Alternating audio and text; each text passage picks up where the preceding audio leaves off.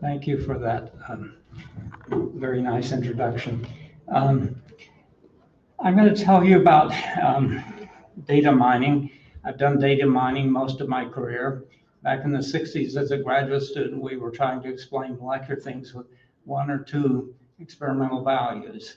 Then we started looking at protein structures when we had 30-some proteins and trying to understand the interactions among the generality of those interactions among those proteins. And now we have several 100 million protein sequences. And so it's like the ultimate dream to have that much data to try to understand. And so I'm going to tell you about two different things today. One is trying to improve sequence matching. And the second is to improve homolog detection down to the 20% level. Typically, homolog detection by standard sequence matching gets down to the 30% sequence identity level. So this is, we believe, a significant advancement, and it lets you identify functions of many proteins that previously had no identified functions. So one of the problems with sequences, if you think about the fact that some of these sequences have evolved over 4 billion years, it means that the similarity between sequences of today's organisms and those of 4 billion years ago may be impossible to detect. There's also the idea that in many organisms that there are unique proteins. And one of the recent studies has shown that that's not usually the case. It's a failure in the detection methods for those relationships. And so we have lots of needs for sequence matching. It's, I spent a long time at the NIH, and we had constantly people coming in to want to do sequence matching. That was by far the biggest demand by the experimental biologists for any computations. And so BLAST has been phenomenal, what it's been able to accomplish, and how well-cited it is too.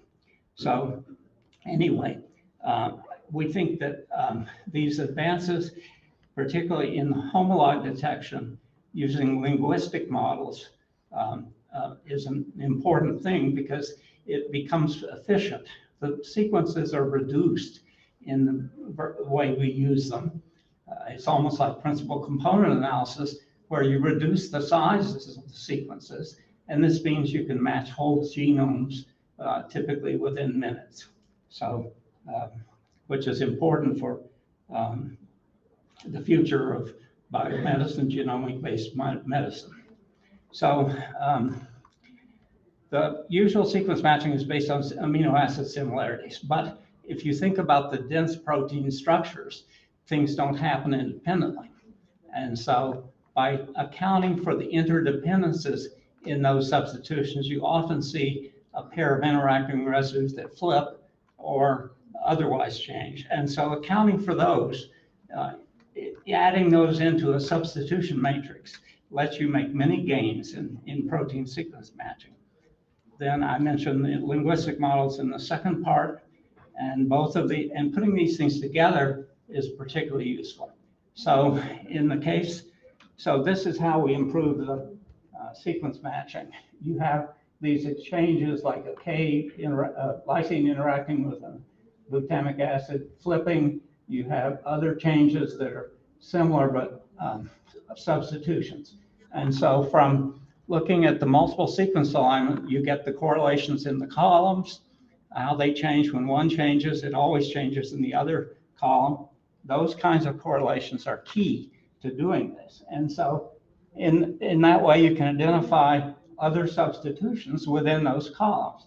And by putting those into the substitution matrix, you get, this is another description of this type of analysis. So, and then there are different ways that people have analyzed the multiple sequence alignment to get the correlations. There's the simplest way is really this mutual information, which is almost like a conditional probability. And that's the version that we're usually using. There's the one direct coupling analysis from Marks and Sander, which has been widely applied for detecting contacts in the structures. So this is what we do. We add back into the substitution matrix. And it doesn't make that many changes to the structure. You know, BLAST uses as default Blossom 62 matrix. And so on the right-hand side, it shows the changes between our approach sub matrix and the Blossom 62 matrix. And it's not huge changes, but it lets you make big gains. For instance, there are 2002 cases where the structures are virtually identical, but the sequence matches don't agree. And so this is one case where we show this. And so, you know, in the sequence alignment, you get the same piece of sequence aligned perfectly. And so that's what's true in the structure alignment too. And so comparing between the sequence alignments and the structure alignments is important for this. And so, and this is true, you know, with sequence matching, there's always the issue of the gap penalties. And we've shown that you always do better with this type of substitution than you do with Blossom 62, for instance. This lets us uncover many new functions from the sequence matching and much more specific functions. You know, the gene ontology has terms that are virtually useless. It's an enzyme, or it's in the cytoplasm, or, you know, really useless stuff. But we get down to much more specific functions. And so we looked at HIV proteins because there are only 9 proteins, and so you can look at the functions. And so we get many more things that relate to function that are much more specific than before. So one of the important uses for protein sequences and protein structures is to understand function. Admittedly, comparing sequences, you could imagine is somewhat limited because you may have the function that depends only on 3 amino acids at an enzyme active site, but yet it's surprisingly effective. And so this shows the improvements in the sequence matching for the HIV proteins, and the graph on the right shows the ones that are more specific, and the one on the left are the ones that we lose that are not as specific as with Blossom 62. So, and we've scanned the literature for validation of many of these cases and find that most of them are validated. Okay, the second part I'm going to talk about is PROST, which is our protein ortholog sequence tool. And this is based on a linguistic model that was developed at Facebook. And so, you know, we're in the era now of where Google and Facebook are almost like public utilities. And so it's interesting to me culturally that we have this kind of thing going on. But we found it's an absolutely wonderful tool. This is a paper that appeared in PNAS last year. First author is Ribes, R-I-B-E-S, is what we built on. And so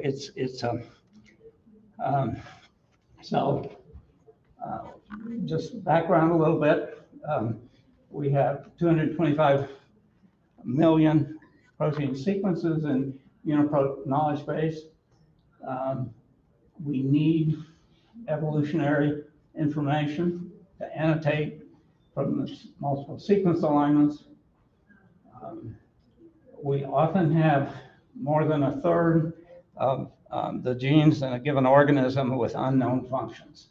And so in that issue, this is a paper by John Eddy, saying that many but not all lineage-specific genes can be explained by homolog detection failure. And so I think that's an important conclusion. And we find, so I'm going to skip this. We all know how BLAST uses short pieces of sequence.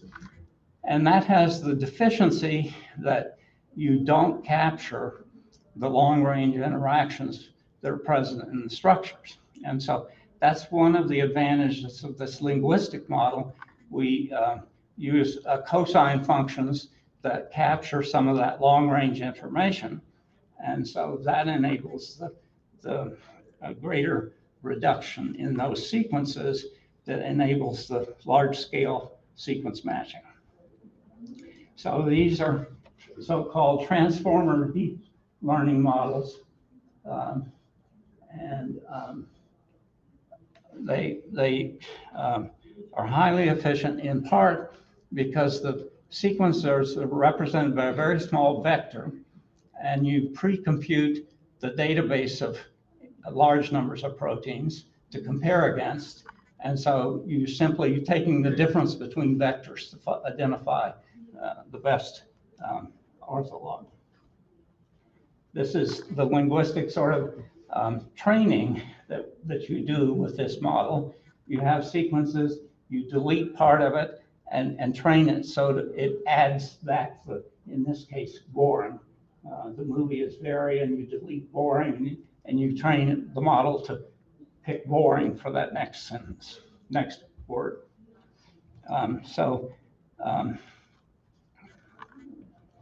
It won't go. I'm stuck. How is it? It says stop sharing or hide. I guess I just say hide, right? Is that what I do? Okay.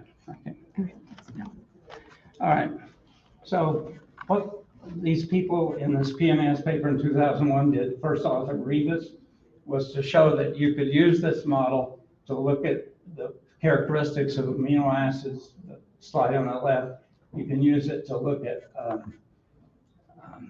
secondary structures, to predict secondary structures. And so what we're doing is an extension of this to apply. And so this shows, for instance, on the right-hand side, these are, the last slide and this slide are figures from their paper.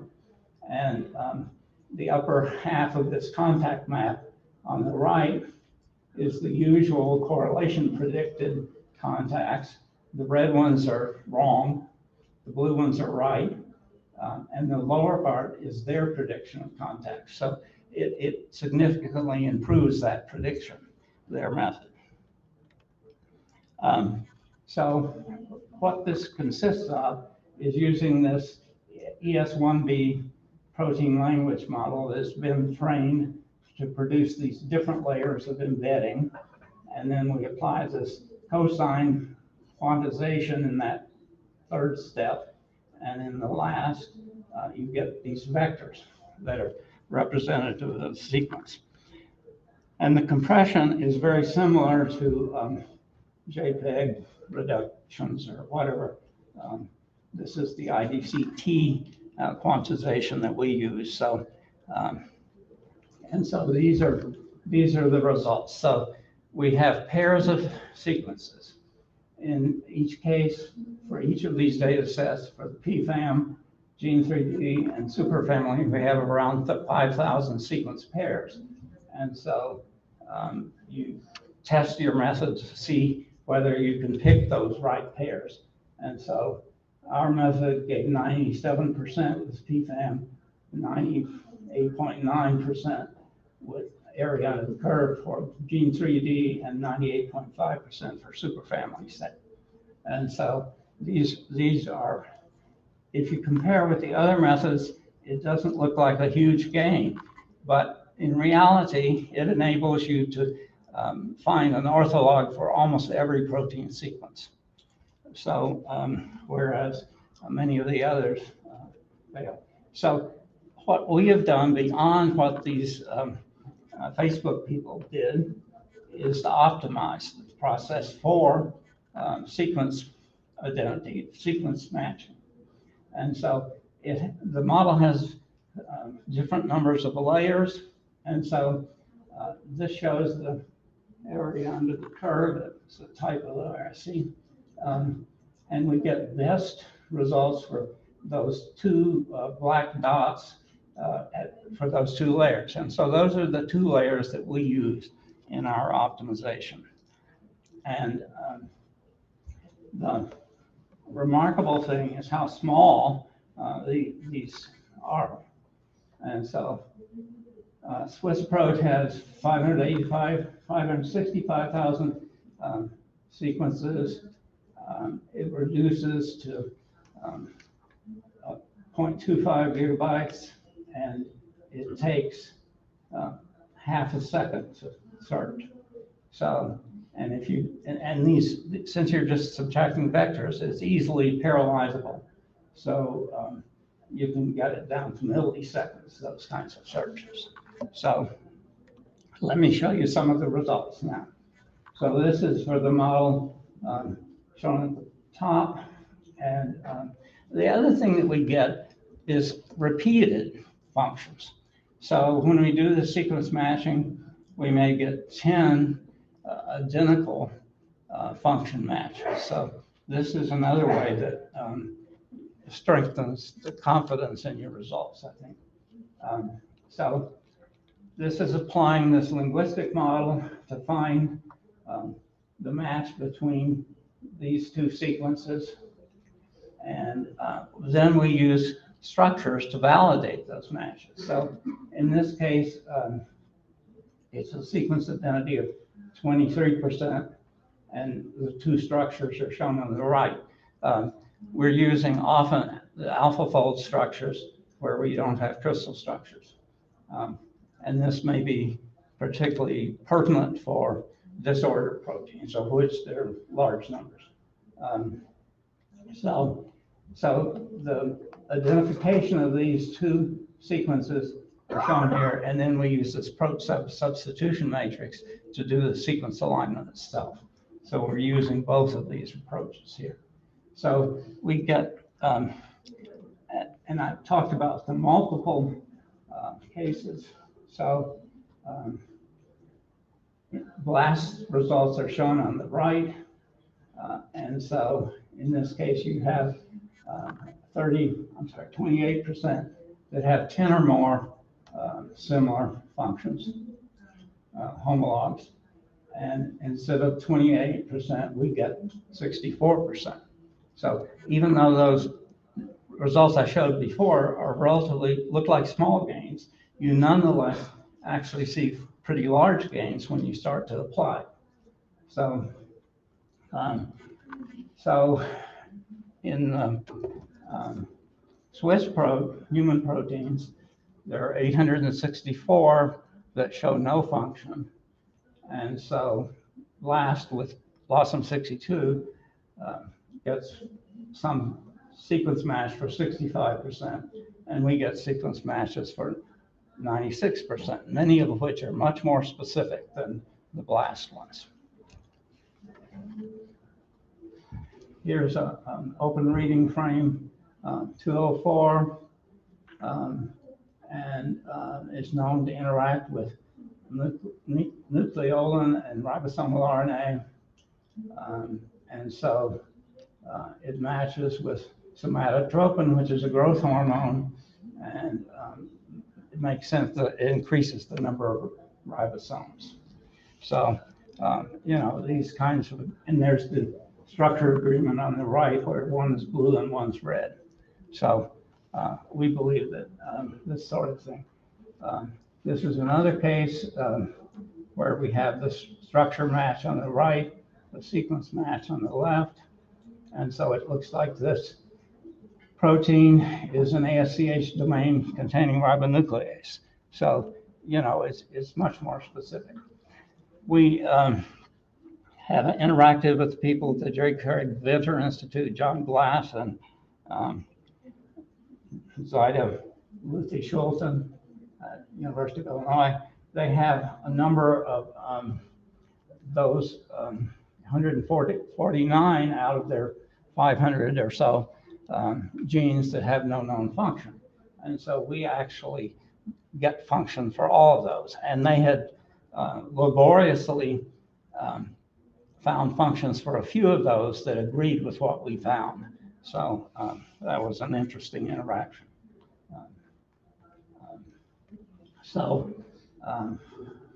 Doing the annotation is important, and this is just some background of people that have been working in that area, which is not something we were particularly familiar with before we started on this project. So, you know, I have a huge number of examples of these things. In fact, we have a database we've started of the functions and such. So this is shows here, if you look at the top 5 cases, they're all magnesium transporting ATPases. So this is a new identification for that particular gene or protein. This is another one, and you know, you can look at the TM score between the proteins structures to try to validate whether or not you're on the right track or not. And so this is an example, another example of, in this case, we have 6 that are large ribosomal RNA subunit accumulation protein. I don't know what an accumulation protein means, but anyway, that seems to be the consensus from this method. Here's a case that's quite disordered. It's an uncharacterized protein from that minimal organism.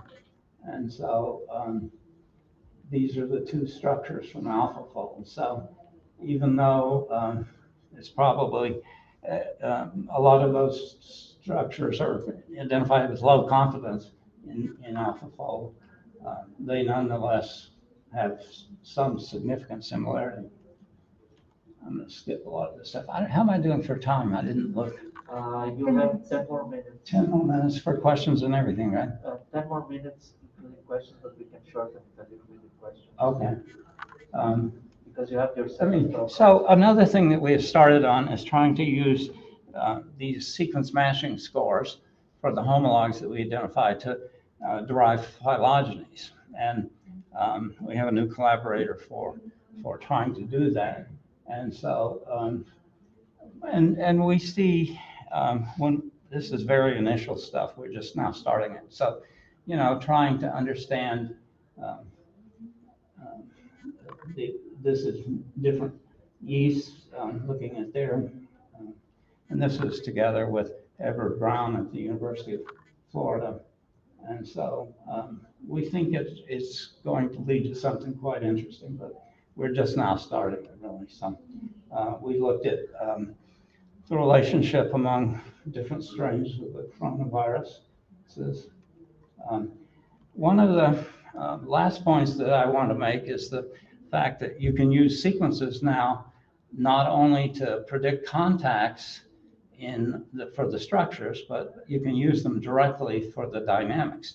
If you have very reliable contact predictions from the sequence correlations, then you can use those in the dynamics. And this is one case of glutamine binding protein where there are 2 crystal structures, one in an open form and one in a closed form. And so in the sequence correlations, the contacts that are formed in the closed form are present too. So if you had only the open structure, you could use this in principle to predict what the dynamics is to close that structure to form the closed form. This is, you know, it's a little bit abstract to think about jumping past structures and going directly from sequence to dynamics. So it's not quite clear to me how you're going to use this, but, and you know, maybe it's just a trivial exercise, but, and the reason this is feasible is because of the elastic models that are based only on the contacts. You use the contact matrix to derive the normal modes for the dynamics. And so if you have high quality correlations, you can go directly from the sequences. So anyway, but you start to think about the generality of this too. If you use sequences that are clearly from one family of structures, then you can get presumably the dynamics, the general dynamics for that family. But we haven't done much on this yet. But another thing that we're doing that is particularly interesting is looking at higher order correlations. So, all of this so far as everybody's doing is based on pairs. But in the dense protein, you have many more interactions than just pairs. And so we have been looking initially at transfer RNA because there are so many sequences. We have, I forget what it's 120 million or 140 million sequences. So it's a wonderful test bed for testing these statistical procedures for extracting the higher order correlations. And immediately from that set of sequence alignments, we get the base triplets that are present in this structure. And so, but it lets us play on this test bed to figure out which statistical metric is best for extracting these higher order correlations. And so you immediately, of course, get the usual base pair. This is like going back in ancient history to Carl Woese, who made the first structure predictions on RNA based on matching segments of sequence that would pair with one another, which is obviously a sequence correlation. All right, so in summary, this approach that we have submitted a publication for is quite different from any other previous homolog detection method. And it's very effective and efficient for doing this ortholog detection. It has linear run times. It's for instance, Swiss probe with the 585,000 protein sequences. To search against that, it takes 522 milliseconds on a rather standard single processor.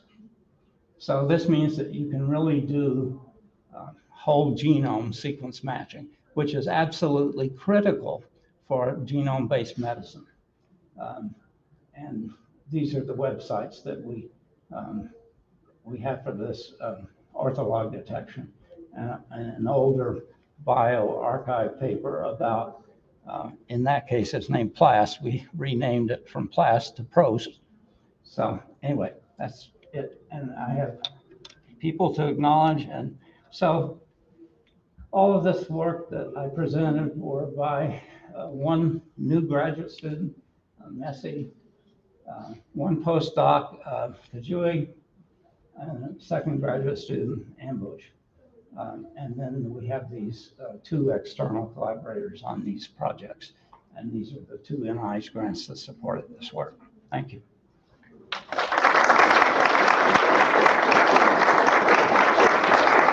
Thank you very much, Robert. Wonderful. The idea of moving from sequence to dynamics structure is amazing.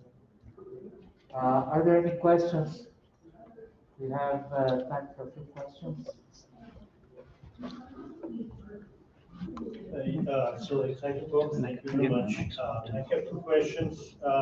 One is when you always comparing with Blossom 62, which is Career. Yeah.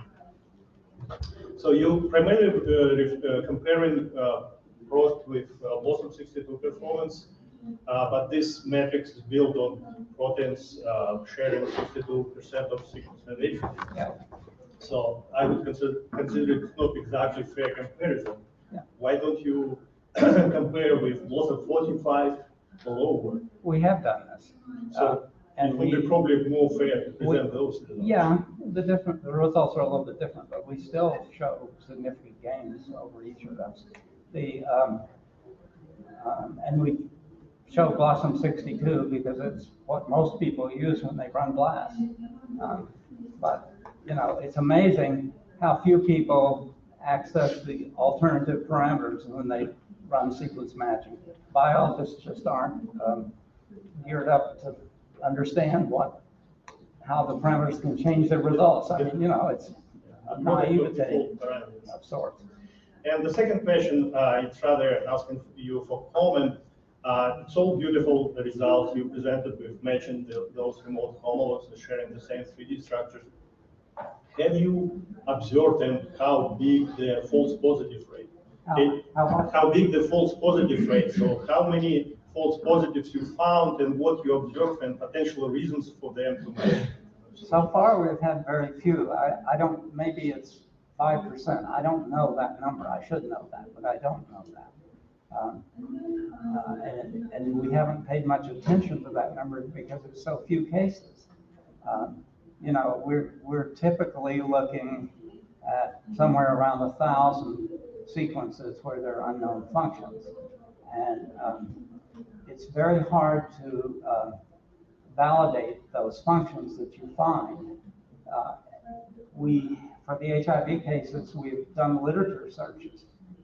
And even then, we don't find all of them. We don't find known functions, experimentally known functions for all of those proteins. And so validation is hard to do. We don't know how to do it well enough, so it's hard to know. Yeah. I'm sure we have more false positives than we know, but don't have a good way to identify all of them. So, right. Thank you. Sure. For the interest of time, we'll take one more, okay? And Robert, may I ask you to answer on the microphone so the people around the globe can hear your answer. Hi, I have two sort of related small questions. One is, I know you've just started to look at the phylogenetic trees. If you were to describe the best way to describe the difference between Frost and Blossom 62, would that be that it is enriching the phylogenetic tree, filling some gaps or holes? Well, you know, it means that you permit more substitutions than you do with Blossom series and matrices.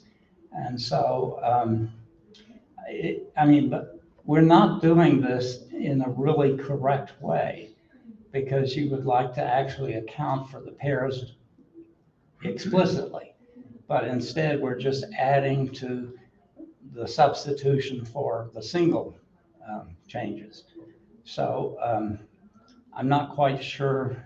So that's fine. So the related question is that can we use the Frost data to actually do ancestral sequence reconstruction?